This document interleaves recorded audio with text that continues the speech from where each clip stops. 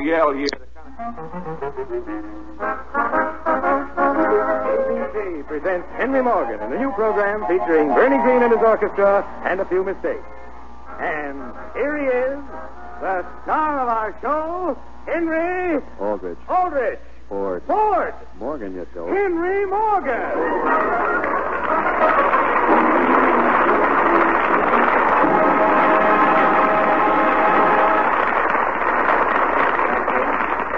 Thank you very much. Ladies and gentlemen, here are the results of last week's program, which was the first in a series of one.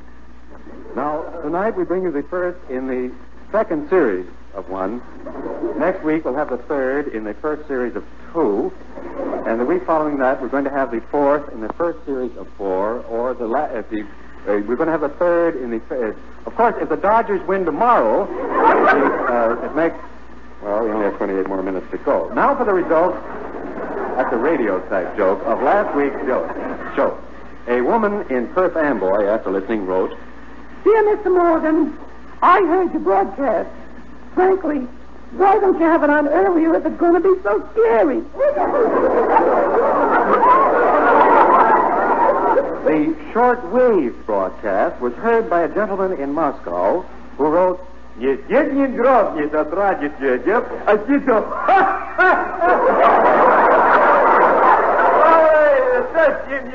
How do you spell that name? Oh, but offers have been pouring in. Life magazine wants to send a photographer around to take pictures of the cast for their other publication, Death.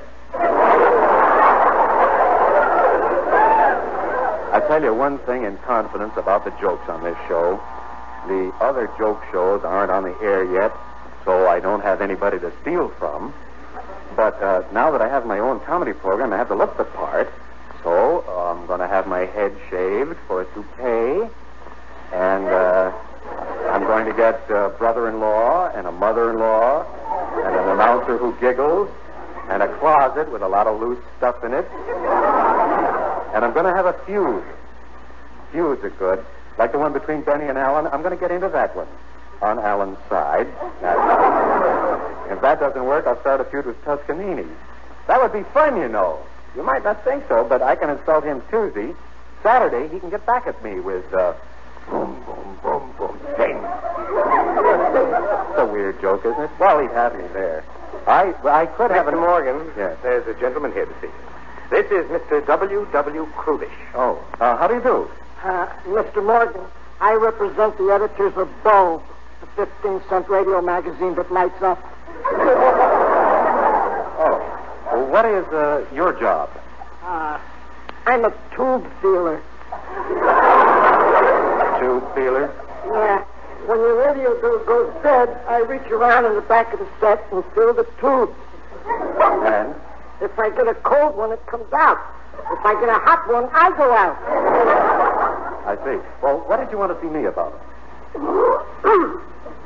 On behalf of the editors of Bulb, the 15-cent radio magazine that lights up, I would like to present you with this scroll, which Bulb, the 15-cent radio magazine that lights up, gives to the program which it deems the most consecutive in the opinion of Bulb, the 15-cent radio magazine that lights up. And here you are, sir. Oh, well, that's very kind of you. But tell me, why does it say on the scroll, to Harry Horlick's A&T Gypsies, 1928? Yeah. Wasn't that a great show? As you know, you can ignore the entire thing if you like. This program is presented as a public service, and in the public service we present...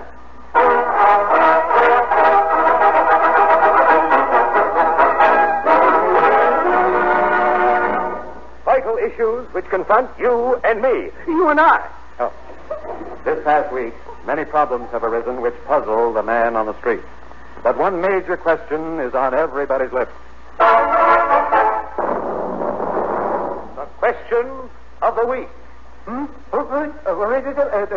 What? Thank you. Now for the music. We were going to get the Andrews sisters, but the one who goes da da da da da da da da isn't speaking to the one who goes, Dewey, Dewey, Dewey, Dewey. so instead we have Frank Novak.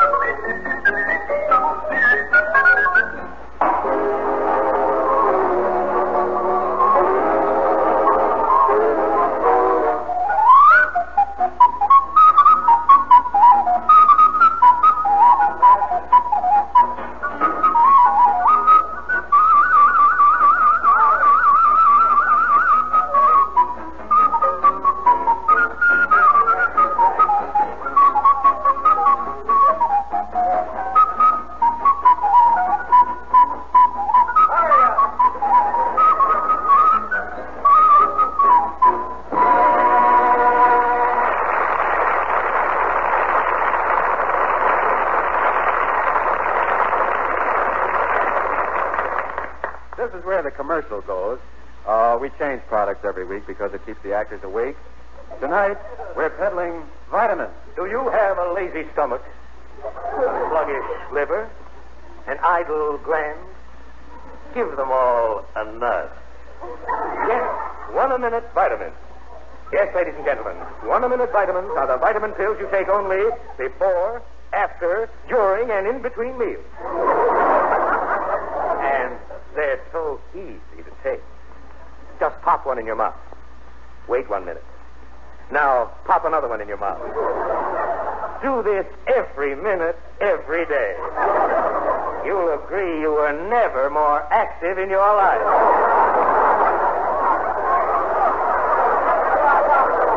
Here is what one satisfied customer has to say. Mr. Padang, how long have you been taking 1 a minute vitamin pills? 2 years.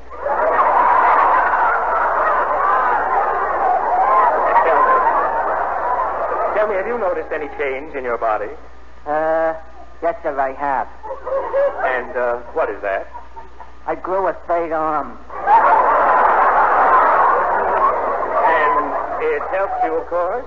Oh, yes. Now when I take a bath, it's quicker. Splendid.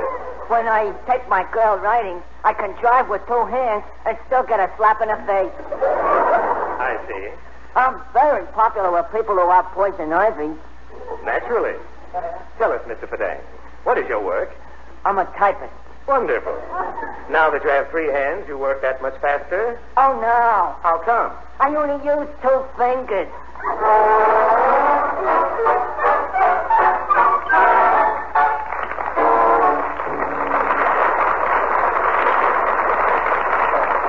We don't leave the applause. We let it lie around. As another public service, we present...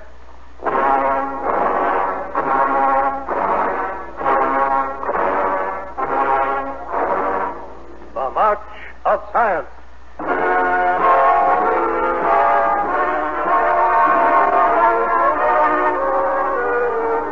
March of Science, a tribute to the great scientific discoveries which have benefited mankind.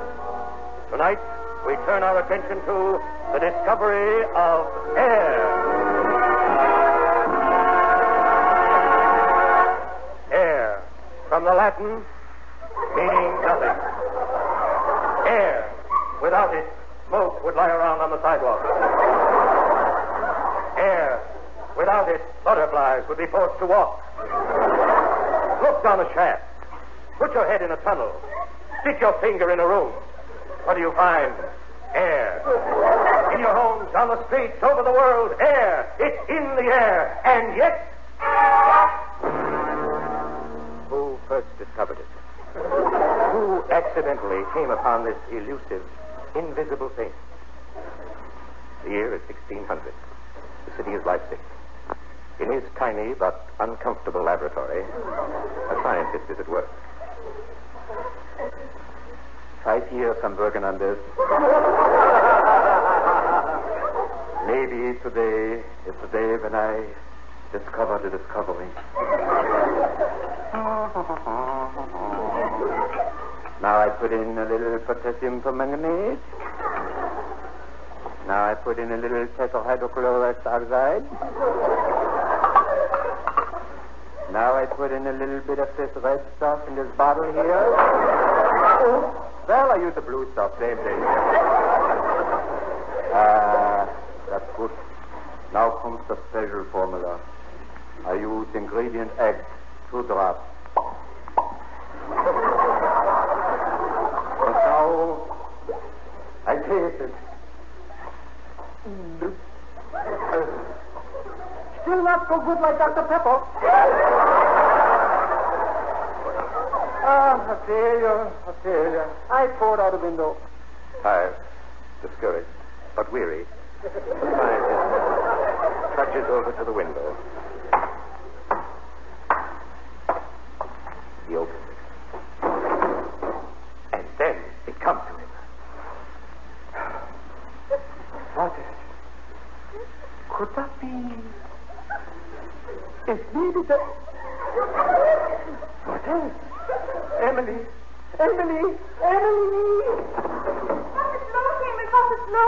Emily, give a smell.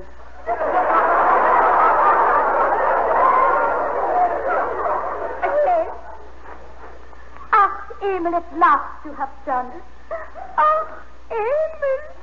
Yes, Emily. At last I've discovered it. I will call this air after my best friend, Sigmund. Emil, it's wonderful.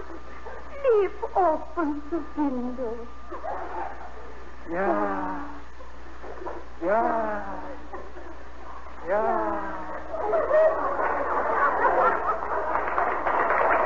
Once discovered, the use is limitless.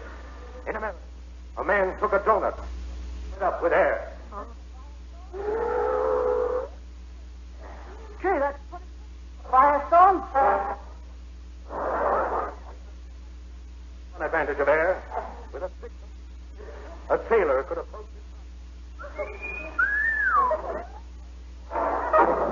And a chemist could make gas by mixing air. Pardon me.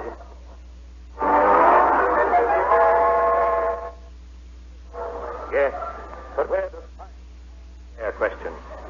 Here in our studio tonight is Professor Pitkin of the Massachusetts Institution. Professor Pitkin, how does science feel about air? In favor of air. Can a person live without air? We conducted experiments. Observed a citizen who got on a train at Times Square. As he entered the train, he took a deep breath. Train went to 181st Street, and he said,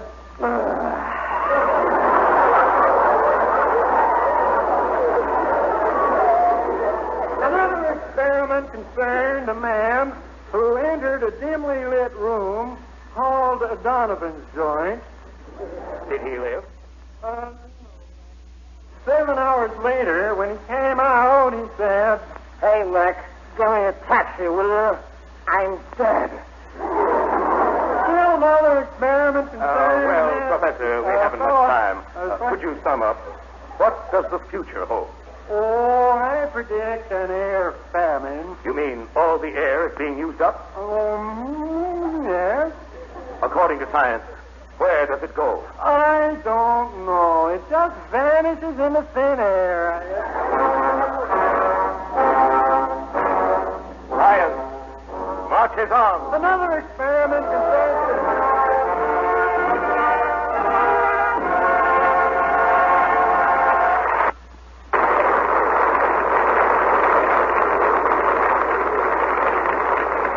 And now, ladies and gentlemen, shall we dance?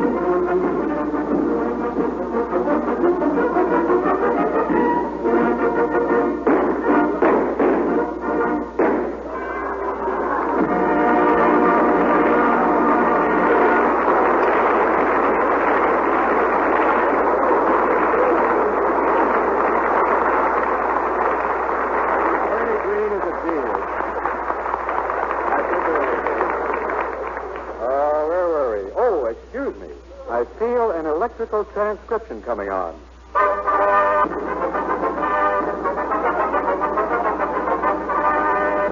20 years ago, a number of brothers made a motion picture, and it flopped. Today, we bring you movies at their peak. Forward in the call.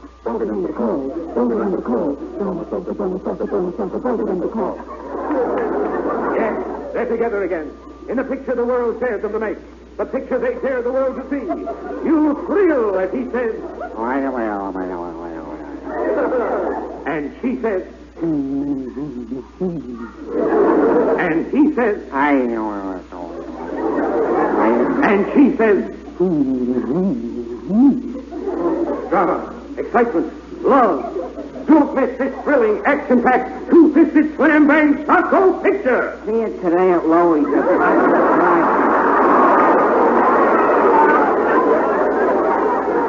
And now, ladies and gentlemen, the Mariners Quartet.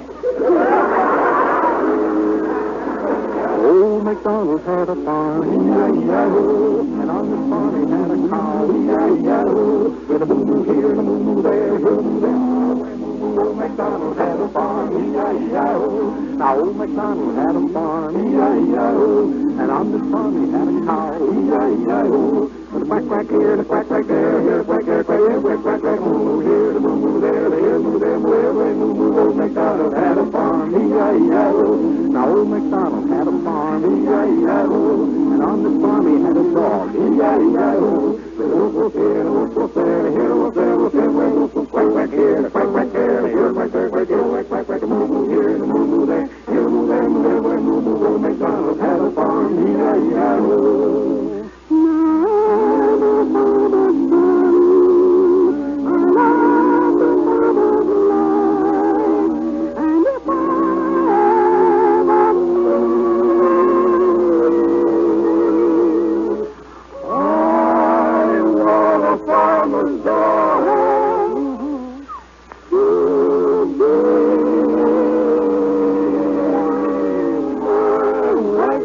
MacDonald had a farm, E-I-E-I-O, and on this farm he had a sensationally gorgeous wife. E-I-E-I-O. It was give me a diamond ring here, a mink coat there. It was here, gimme, there, gimme, everywhere, gimme, gimme. Old MacDonald had a farm, E-I-E-I-O, and the cows went moo, and the ducks went quack, quack. And we all had a good time on old MacDonald's farm.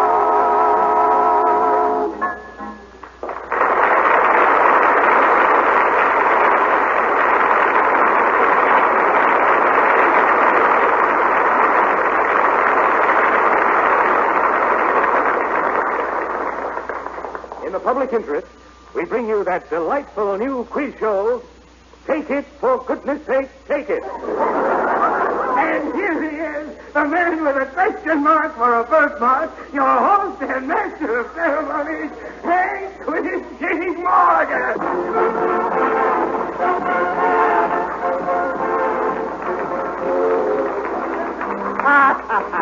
Thank you.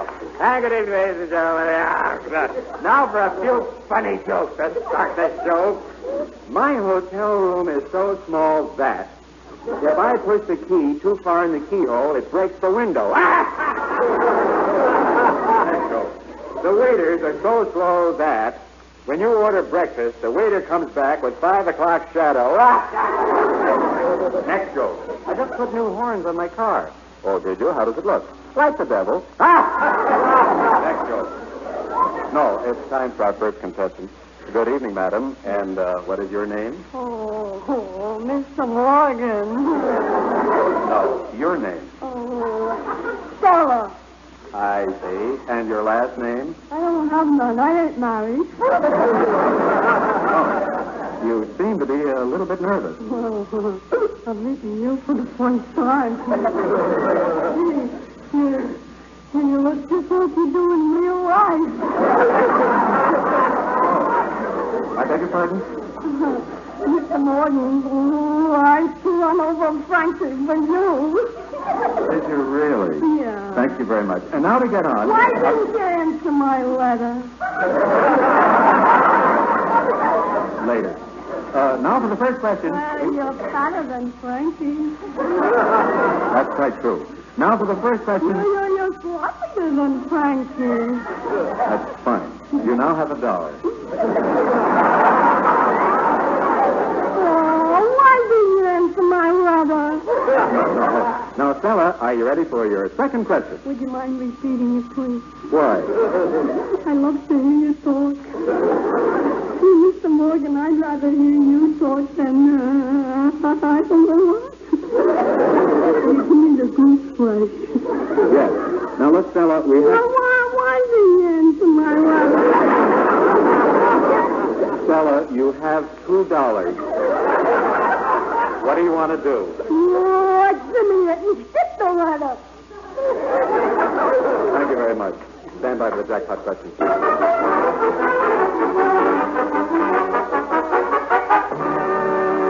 Now, ladies and gentlemen. I have a lady in the balcony, Doctor. Huh? She got away. And now for our next contestant. Good evening, sir. Good evening. What did you receive on your way into the theater tonight? A mattress. Can I put it down now? Certainly. Thanks. They run out of pencils and they had to give me something. Oh, of course. Now, Mr. Gable. Clark Gable. Clark Gable. Yeah, I'm the real one. The other one's a phony. I see. Where are you from, sir? Why? Well, I thought it might be interesting to the audience. What's it their business? They won't clap for me unless I say I'm from Brooklyn. Are you from Brooklyn? No, the Bronx. See, I told you. Yes. All right, Mr. Gable, here's our first question. For $1, what is the capital of the United States? I don't know. You don't know? I'm stupid. Well, tell me, is your wife in the audience? Yeah. Remember, Mrs. Gable, no help. Are you kidding? She's even stupider than me. Tell me, how long have you two been married? Married 25 years today. 25? Well, isn't that... Congratulations. How about a little hand, folks? I hate it. Yes. Well, to get back to our first question, what is the capital of the United States? I told you once I don't know. Kill me. That's an idea, Mr. Gable.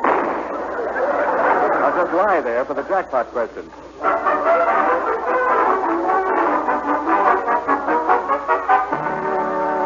And now we have another... That lady in the balcony, Doctor. Huh? But you should have seen the one that got away. Now for our next contestant. Good evening, sir. Say, I want you to feel that you can ask me anything. I know all kinds of stuff. I know where bats go in the daytime. I know how to make yogurt.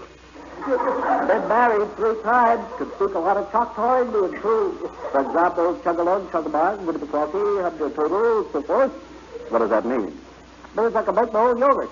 Well, now, what did you receive on your way in here? An elbow in the stomach. Didn't you receive a pencil?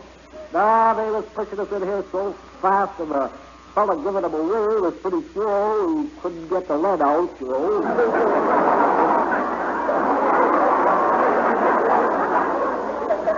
Hey, tell me something.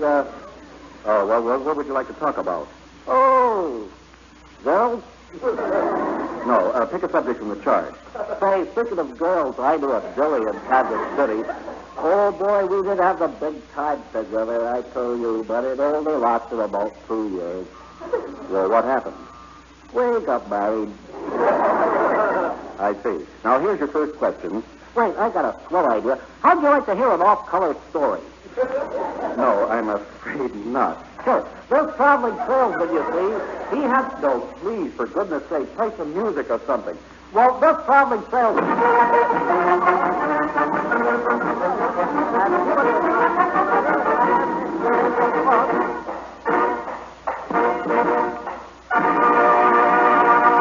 She said to him. Thank you very much. Now for the jackpot question. I will ask the question. The orchestra will play a number, during which you write your answer on a piece of paper. Now, is everybody ready? The question is, who said, don't give up the ship? All right, let's look at these answers. John Paul Jones is wrong. John Paul Jones, that's wrong. John Paul Jones is wrong. Sorry, better luck next time. The jackpot goes to me. Good night. We're very happy to have had you. There's a lady in the balcony, Doctor. Huh? Oh, it's no lady. It's my wife.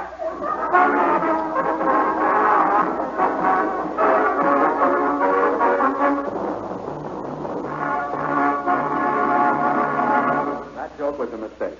Join us again next week. Join us again next week when our special guest will be Sam. Until then, this is Henry Morgan saying, oh, thanks for the memory. I'm sorry, that's Hope, isn't it? Good night.